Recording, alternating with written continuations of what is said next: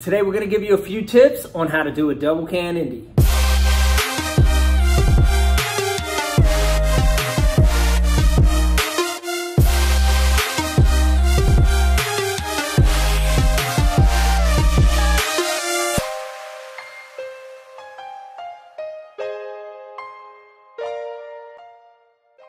All right, what's up? We are out here with Taka, the ninja, and he is going to do the how to do a double can Indy. Yeah.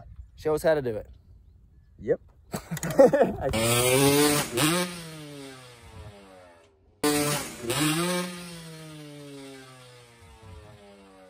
So, how to do double can?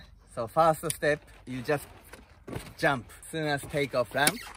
You know, like when bottom G out, like boom, just pop. Yeah, just pop. But always thinking hip, you know. So if you go high as possible, you can do more Indy or go in KOD, you know. Then after you watching how high you are, you know, so make sure you, if you have a high seat, you know. I have a low seat, so kind of easy to kick. So after pop, then start a twist, just a twist, not Indy. You know, if you try to Indy, maybe messed up, then crash. So first step, just pop. Then same time, just little bit sideways. Then you know how to get timing. Then you get start comfortable. You can straight to Indy after. So just like that. See? Same. Just like that. Yeah. That's it? That's it. Simple. Simple. Yeah. So step one, pop. Yeah, pop. Then step two, pop and Pop, twist. rotate, and pop then side, you know. and then just work your way Then getting higher. Indy. Yeah. Full Indy. Yep. Then So 3 steps. yeah, this trick still connected to KOD, you know. So like an old trick too, like a Superman, no hand, or a KOD, you know. So KOD, Indy, all kind of same. So you have to think how to use hip, yeah, but. So I got a few extra bonus tips to add to what Taka was saying.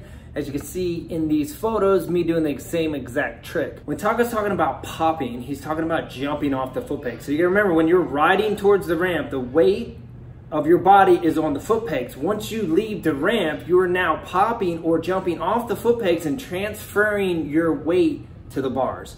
And you find yourself in almost a push-up position. As you can see from the photos, my head is above the bars, my weight is in my arms, and I'm stabilizing my body almost like I'm doing a push-ups on the bars. That's how you control your weight. That's how you're gonna control your hips and your movement. You stabilize your body so you pop off the pegs, transfer your weight from the pegs to the bars. Now you gotta remember, now look at the head movement. Both me and Taka are turning our heads. The body's gonna follow the head. So you turn your head, and you turn it as far as you can go, and that's gonna allow you to rotate your hips as far as you can. So once you transfer your weight off of the pegs and your weight is now on the bars and you're stabilized, you're gonna begin to clear the seat. Once you clear the seat, you're gonna rotate your hips, your head is going to turn, and you're gonna look as far as you can, and you're gonna take your right foot and kick as far as you can upward. And try to look at your foot. So your body's gonna follow your head. So where your head goes, your body's gonna go. So as you rotate your hips and you rotate your head, you're gonna look and try to get your right foot up as far as you can. You can see in the photo, my head and my foot are almost in the same exact position.